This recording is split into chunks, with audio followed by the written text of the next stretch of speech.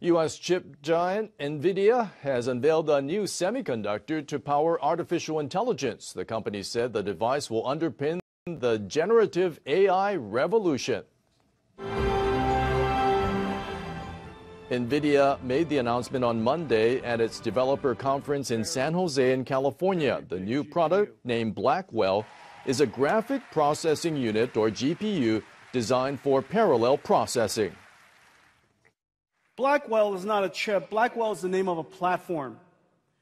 People think we make GPUs, and we do, but GPUs don't look the way they used to. The chip maker says the Blackwell is up to 30 times speedier than current products at generating answers to questions and 25 times more energy efficient. With demand for AI-related semiconductors growing rapidly, Huang called the new product the engine to power a new industrial revolution. The Blackwell is expected to become available in the second half of this year. Amazon, Google, Microsoft, and other tech giants are expected to use it.